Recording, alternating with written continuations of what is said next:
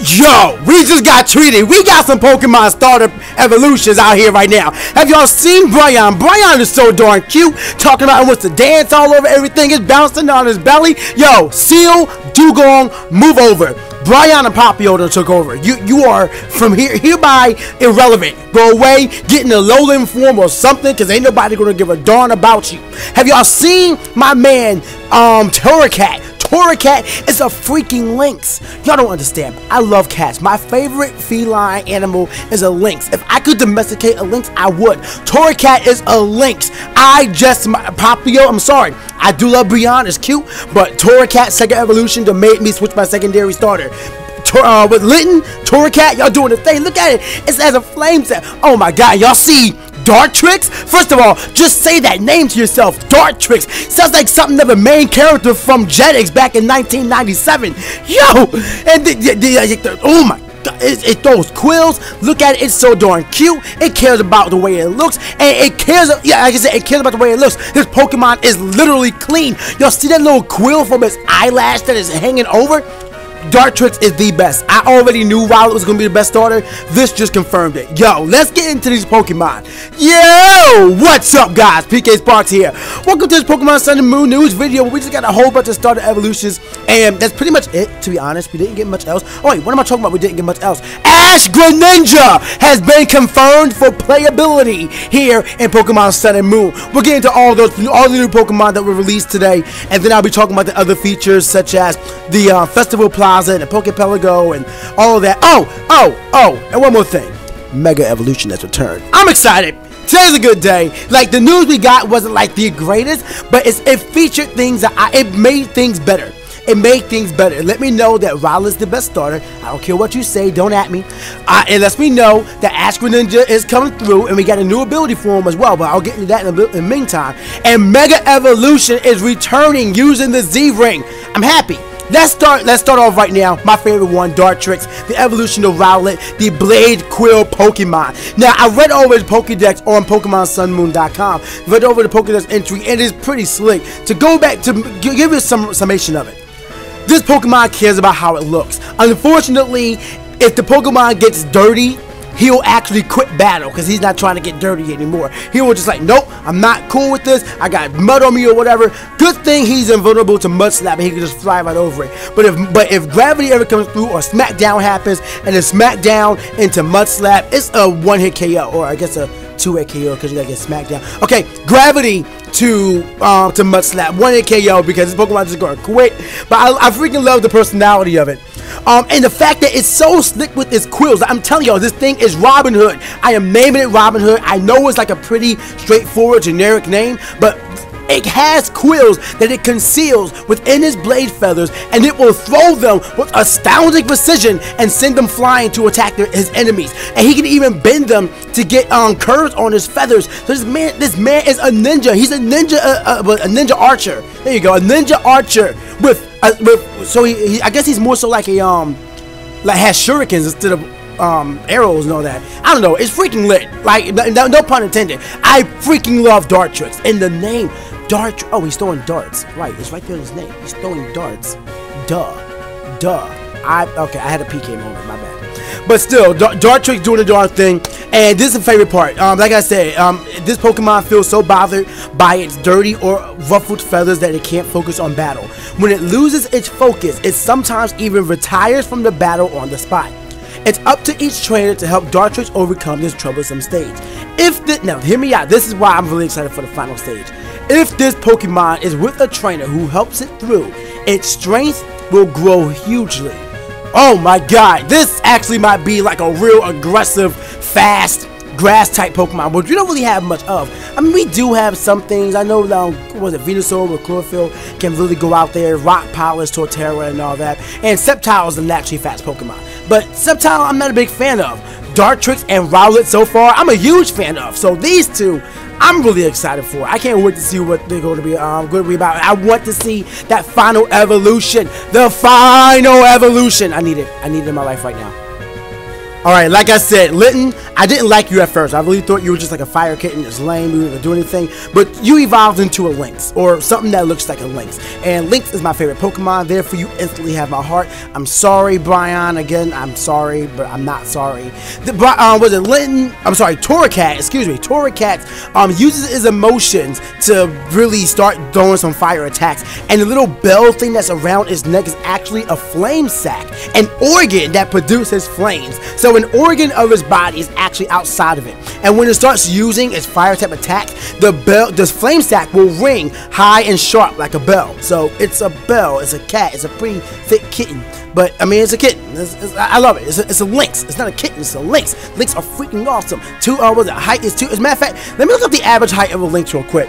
Lynx average height, not weight, height. Anybody got stupid Google? An average Lynx height is actually 2.3 feet, and guess how tall Litten is? 2.4. It is 2 foot 4 inches. It is a Lynx. I'm happy. Okay. Fanboy aside, though, Torracat's mane serves as an excellent sensory organ, and it can sense what's going on around it even in the dark. So its mane, or basically its whiskers, because every cat is good in the dark no matter what. So when you have, his mane, instead of having whiskers, because it does have like little feathers on it, but I think it's more so considered his mane. And now I can't wait to see what kind of big cat the thing's going to evolve into. We already have Pyroar, who's a lion. We could get a second lion, but maybe we'll get more so a tiger. I don't think we have a tiger outside of like, no, Arcanine has a dog. Do we have a tiger Pokemon? I can't think of a tiger Pokemon. If there is one, let me know in the comment section below. But judging by judging by Torracat's stripes on his ankles, and the fact that we already have a lion and a dog with Pyroar and Arcanine respectively, I can see this being a tiger, and I'll be fine with that. I hope it's like a big tiger. And yo, speaking of big tigers, I think we have a revelation or an announcement of its exclusive move. The Cat Punch that this Pokemon can dish out with its strong forelegs is extremely powerful. It can bend iron bars and knock out large men with a single blow. And to be honest, this goes back to support the leaks that were released a while back, where it says that Litten is going to be evolving into a big giant tiger wrestler. If it has a cat punch and it can knock out strong men and bend iron bars, it just lends itself to that. So maybe that little leak was true. As a matter of fact, I gotta go back at it and see if they were even correct about Dark Tricks and whatnot. Cause I know they said the last one's gonna be evolved into an Archer. If that's the case, that's pretty wow. I don't normally report on leaks, but maybe I should if they're gonna be that accurate. But the fact that it has the Cat Punch, it doesn't even have a little name for it. It's just the Cat Punch. I love it. I love it. But Torracat's love for battle will attack so Torracat has a great love for battle, and will attack so relentlessly that his opponent loses the will to fight, and yet it sometimes behaves like a spoiled child in front of trainers and Pokemon with whom it has built a relationship of trust. So at the end of the day, it's still a cat, but when it's in battle, like, it's going to get feral. So this evolution has to be violent, and I'm going to be really looking forward to it. But Torracat, you have done it. You have done it. Oh, Misty, you like Torracat? You like Torracat, Misty? Oh, Misty like Torracat. Now, this last Pokemon, Bryan, I used to think Popplio. I still think Popplio is cute. I don't actually hate this one like I hated Litten at first. But Bryan, while it's cute and I can see people really going towards it, I can see this being the less picked Pokemon. Because Violet has its huge amount of friends. I mean, have you guys seen the Heated Mo's Rovo shirt? Like, of course, everyone's going to be loving that. So, everyone's grabbing that. And then everyone loves a good fire cat and fire types. So, Litten has already got that. But Popplio always had that. Well, never had the attention of the community. And while this one is cute and I love his eyes, I love the design of it, I love the way it looks, it just doesn't scream, pick me. It just doesn't. I'll use you eventually. I feel like you'll be like a solid low tier UU or high tier RU pick somewhere around Samurai, who was also a decent Pokemon, but just doesn't yell out at you, pick me. But still, Bryan is still a decent Pokemon, water type Pokemon, ability of Torrent as well, and its category is a pop star Pokemon. So I'm expecting a lot of circus tricks. As a matter of fact, speaking of circus tricks, its Pokédex entry actually says Bryan creates balloon after balloon, In battle, it first sends its opponent into disarray with its dancing, and then slaps its balloons into its target, causing the balloons to explode and deal damage. So it could also be an announcement of the unique move exclusive to Bryan, you know, Balloon Barrage, or something like that. I don't know, because isn't Barrage already a move learned by like Chansey and Executor? But I don't think I've ever even seen them use that anymore. And I mean, like, from base level, has that move been phased out? I don't know, but Balloon Barrage could be a thing. That I'm calling it now. If it happens like that, know that you heard it here first. Balloon Barrage, alright? But anyway, the beginning of Bryan's PKSparkxx entry intrigues me. It kind of reminds me of Oricorio. Bryan learns its dances by imitating the other members of its colony. It sometimes even learns dances from humans. This Pokemon is a hard worker and pours itself into its efforts until it has memorized each dance. Now, the phrase right there I'm really curious about is each dance. You guys remember that Oricorio has that ability where it can copy any dancing moves that your opponent may use. And I went over this before in the video when I talked about Oricorio. So if you guys want to check out all my Pokemon Sun and Moon news videos, check the link in the description below for the playlist. But all the dance moves that are in the game are Swords Dance, Petal Dance, Rain Dance, Feather Dance, Teeter Dance, Dragon Dance, Luna Dance, Quiver Dance, and Fiery Dance. Now, what I want to assume is that the hidden ability of Bryan will be that dance move that Oricorio uses. I forget what it's called, to be honest. I forget what it's called. I didn't look it up. I'm not too stressed about it. But yeah, whatever the move that where it pretty much copies a dance move that your opponent uses, I want to say that'll be the hidden ability of Bryan, because the PKSparkxx entry just lends itself to really use that. And all those dance moves would actually be really useful, especially either Swords Dance or Quiver Dance, depending on if it's a physical or special attacker. I want to say there will probably be a physical attacker, but then again, just because Balloon Barrage just sounds physical. It doesn't really sound anything like, oh, I mean, yeah, it explodes, but I don't know, man. There's too many vibes, but just give me the answers, Pokemon Company. Give me the answers. But anyway, the last part of PKSparkxx entry for Bryan says, Bryan always acts cheery and positive. Even when it's feeling sad, this Pokemon doesn't allow its sorrow to show. It's said that Bryan will only reveal a sad expression to a Pokemon or trainer to whom it has opened its heart completely. I feel like we all know a person like that in our life who refuses to show sadness. They're just like, nope, I'm not sad, and inside they're like dying and crying, and it's like, just show your darn emotions, freaking biscuits. I think we all know one person. I know darn well I know a few people like that. Had to break them out of their skin and be like, yo, stop that. Yeah, I was right, I slapped him. Well, actually I just clapped my hand, but still, I slapped him. Anyway, Bryan seems like a decent Pokemon. Still doesn't scream, choose me. But I still like the Pokemon. I look forward to seeing other people using it, but I probably won't be picking them up myself. So, the anime exclusive Pokemon version of Greninja, Ash-Greninja, is actually coming to Pokemon Sun and Moon as Ash-Greninja. That's the name. It's Ash-Greninja. It looks just like him. Has the hat, the head change and all that. The hair on the side. It's Ash-Greninja. And apparently, this form comes about from a phenomenon known as Bond phenomenon. They really couldn't come up with a better name, but it's known as the Bond phenomenon. And this can be brought on by the bonds between people and Pokemon. It seems that it has happened. It seems that it has only known to have occurred once, several hundred years ago.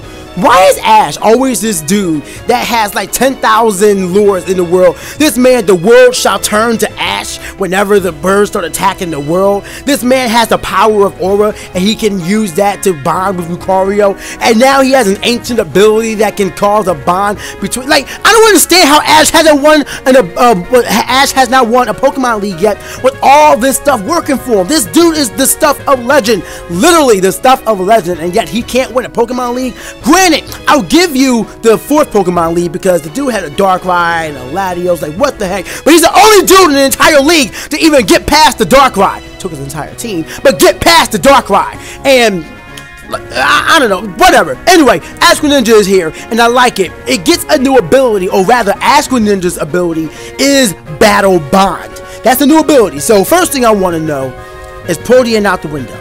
Is Protean busted? The Pokemon Company said, hey, I think that Protean Greninja is a bad idea. But then again, what's going to stop them from like they said, you could bring your Pokemon up from Sun and Moon. Are they going to change the ability of Greninja? Say nope, this ability no longer exists. Just stop Protean Greninja from even being a thing? No, they can't do that. So it's like, what's going to happen? Is it a second ability? Is it an exclusive ability? Like, is this only from this Greninja? Like, can you not breed this battle bond down? If that's the case, how do you get a perfect IV battle bond Ash-Greninja? Like, how do you even do this? But one thing I want to know is that apparently Ash-Greninja's leg strength has been enhanced compared to an ordinary Greninja, making it difficult to see because of the speed at which it can move. So its base stats already put it into Uber. Like, it was already like high tier OU, and then when Protean came out, it was already high tier OU, like darn near Uber. And then when Pokemon Sun and Moon came out and it got gunk shy, it just pushed it over, and then Greninja became broken. So all that. So now they're taking the fact, like, Greninja is like the main reason why Alakazam stopped being OU, because it always outsped them, even without Shadow Sneak. Like, Protean, Dark Pulse, they even need Protean, just Dark Pulse body Alakazam, and it outsped it by like, what, 2 points? Alakazam is like base 120 to Greninja's base 122. The speed actually increases.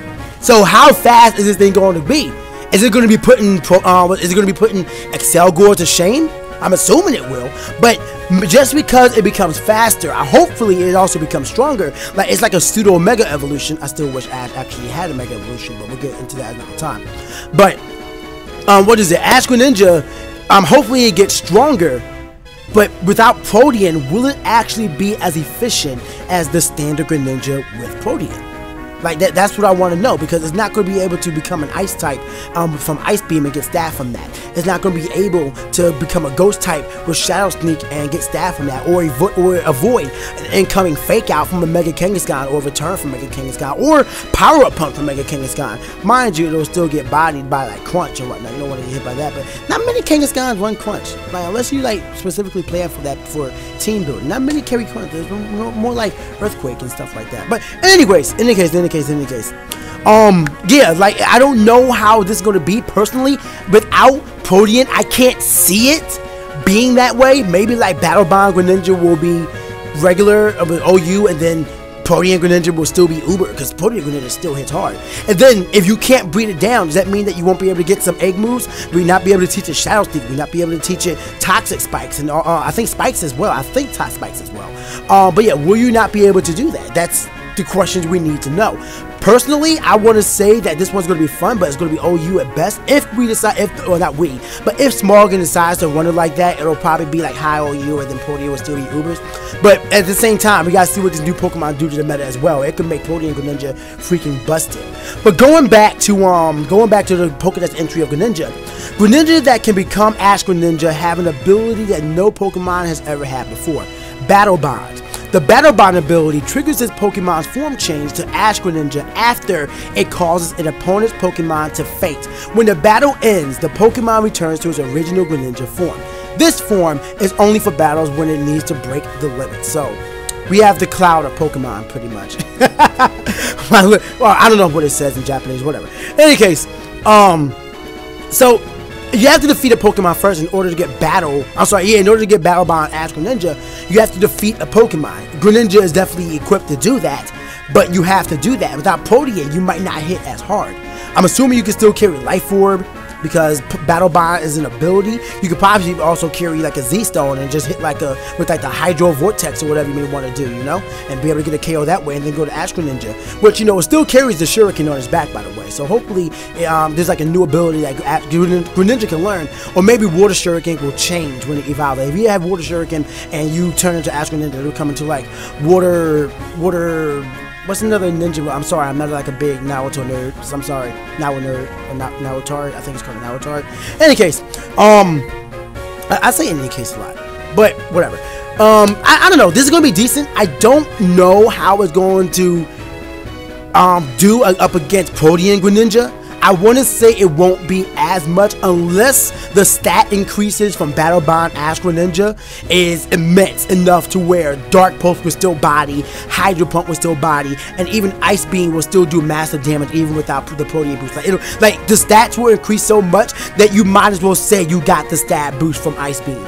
If that's the case, then I think this is going to be a really good Pokemon. But for now, I'm not mad at it. I mean, it's still Greninja. Without that, it's the base Pokemon is still Greninja. It's going to hurt. And with this speed increasing, well, Smug is gonna have a fun time throwing that thing in the Ubers now, ain't it? The last thing I want to speak on is the fact that there was a demo coming out for Pokemon Sun and Moon. So make sure you guys hit that subscribe button, because on October 18th, I will be live streaming as soon as possible on my YouTube channel, showing our Pokemon Sun and Moon demo, showing you my experience and showing you guys what Ash-Greninja can really do, because Ash-Greninja is the Pokemon you will travel through a lowlight with in that demo. So we get to learn about Ash-Greninja. We get to see what he's all about. Look at his stats. We get to see what the world will be about, the music and whatnot. Which, by the way, if you guys did not hear the music for the trailer, y'all need to go listen to it, because it's actually pretty decent. It's kind of anyway.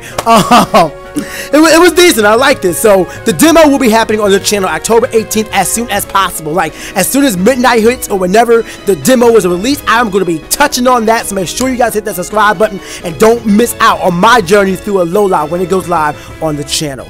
Let me know in the comment section below what you guys think about all the Pokemon, the starter evolutions, and Ash-Greninja. I will talk to you guys later on today, because we're going to be talking about the other features that were announced for Pokemon Sun and Moon, the Festival Plaza, the Pokepelago, and Mega Evolution returning, which I'm just going to touch on really quick because it doesn't really say much beyond Mega Evolution returning, but I got some things I want to say about it. So that's going to be included in the next video. Demolish the like button for me if you guys enjoy and are hyped for Pokemon Sun and Moon. If you are turned up for some Pokemon Sun and Moon demo action, and if you are ready to have Ash-Greninja in your team party, I'm ready. Hope you guys are ready too. Thank you all so much. Oh, wait, one more thing. Forgot to mention. Tomorrow, my review of Paper Mario Color Splash will be going live on the channel at 11 a.m. Eastern Standard Time. So it's another reason for y'all to hit that subscribe button and turn on those mobile notifications so you don't miss out on any of the content I have, whether it's on YouTube or whether it's on Twitch. So as I was saying, make sure you guys hit the like button for me. Follow me on Twitch. Follow me on Twitter. Subscribe to me on YouTube. But most importantly, stay hot, guys. I'll see y'all next time.